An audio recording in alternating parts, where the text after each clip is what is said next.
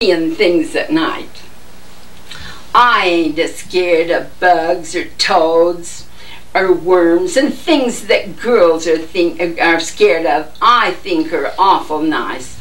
I'm pretty brave, I guess, and yet I hate to go to bed, 'cause when I'm tucked up warm and snug and when my prayers are said, Mom goes away and takes away the light and leaves me lying all alone, seeing things at night. Sometimes they're in the corner, sometimes they're by the door, sometimes they're all standing in the middle of the floor, sometimes they're black as ink, and other times they're white. But the color ain't no difference when you're seeing things at night.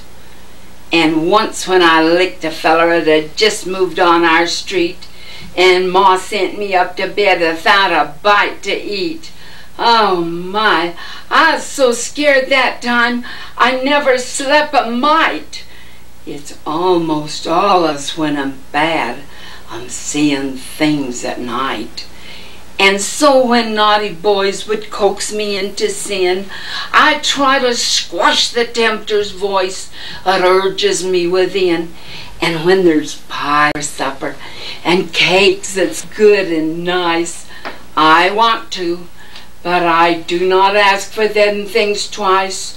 No, rather let starvation wipe me slowly out of sight than I should keep a living on, seeing things at night.